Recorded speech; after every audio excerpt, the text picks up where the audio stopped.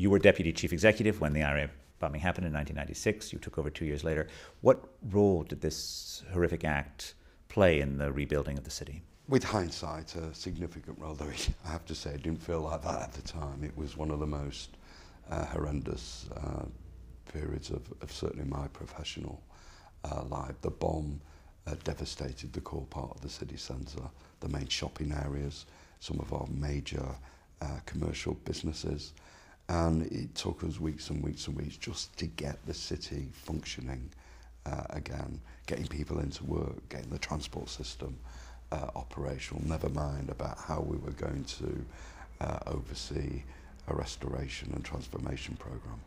Yesterday, Manchester was again attacked in a tragic incident in your arena, in the arena that you built.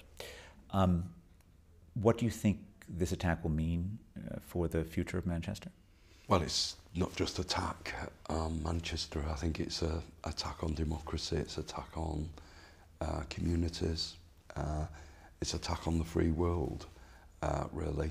You're almost speechless, aren't you, with the events which are still unfolding as we speak today. But what makes somebody want to walk into an arena with thousands of young children and families and set a bomb off is just extraordinary, unbelievable. But they picked their own city. You know, hate never is going to divide this city.